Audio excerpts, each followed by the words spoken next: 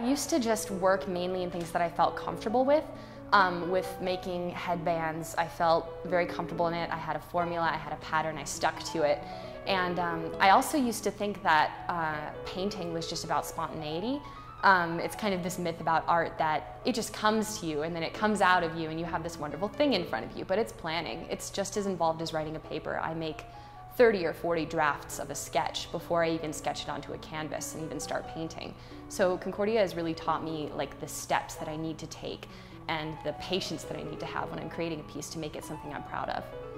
I've changed a lot. I wasn't very confident my freshman year coming into Concordia, and I knew what I needed to do and I was sort of vaguely sure of my future, but I've been really cemented not only in what I'm doing as far as a career path goes, but in who I am as a person. And I've made all my closest friends since I've been at college.